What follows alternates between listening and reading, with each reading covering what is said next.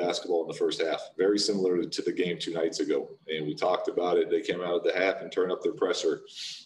We had, we folded to start that third quarter.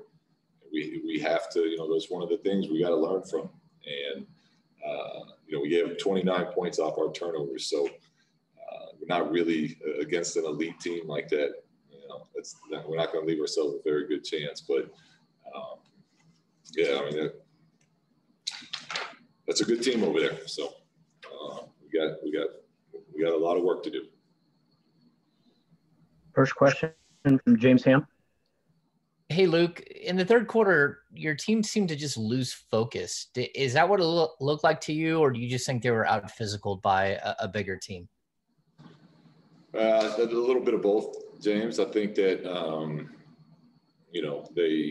they definitely the Clippers definitely picked up their physicality there in that third quarter. But that's what I'm talking about, learning from our mistakes, learning from our losses. We understand, we're not that team. But if we're going to make the same mistakes 2 nights later, then, that's wasted opportunities for us to grow. And, we came out, we knew they'd pick up the pressure. We drew up the first play to be a backdoor to try to, counteract the overplays. We started with a turnover there. And then we forced something. And then we turned it over again and got a block. And just like that, hard fought, everyone engaged first half turns into a 12-point, 15-point road deficit against a team that is just waiting to knock you out with, the guys that they have. So, it's a little bit of both. Jason Jones? Hey, Luke, about that third quarter, this seemed like it's been a theme over the last couple of weeks. When the other team turns up the pressure offensively, your guys kind of resort back to some of the bad habits on offense that lead to the turnovers, whether it be the one-on-one, the over-dribbling. Is that something that needs practice time? How do you kind of get guys to break that habit of, that every time this happens, you can't resort back to the bad habits? Well, one, some of depending on where we're talking about with the group, there's some players that need to feel that and go through that, gain the experience of that. And, to me, the quickest, easiest way to relieve that type of pressure is hit some people with some screens, you back cut, you get to the front of the rim. I mean, look, guys, the pressure is great, but when you play defense like that, there's no tags, there's no help sides, or you know what I mean? Like everyone's up hugging their men.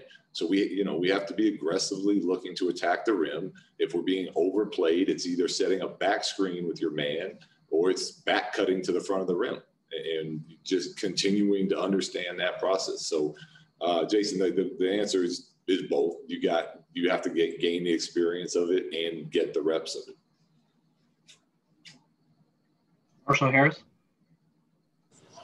Hey, Luke, another tough loss. You did hold them under 120 points. I know that's probably not the thing you're focused on right now, but just to see what happened in the first quarter and the fact that, you had a 29-25 lead, is that in itself a step towards what you're looking to do, or does it all go out the window when the third quarter goes down like it does? No, it doesn't go out the window. It is a step, and it's something we have to, unfortunately, these lessons are frustrating and they're painful, but we have to learn them. It's, and for us right now, where we are as a team, it's like that level of intensity. And then as soon as there's a little bit of a drop off, it's an 8-0 run. It's a 10-0 run.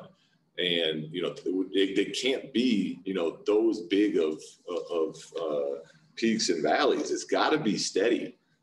So, definitely not a waste. I think that first quarter was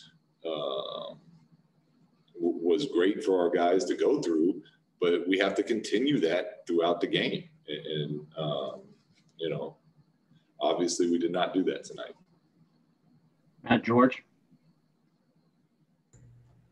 Hey, Luke, building off of some of the questions about the third quarter, it's been a noticeable pattern, even going back to last season, the adjustments coming out of halftime.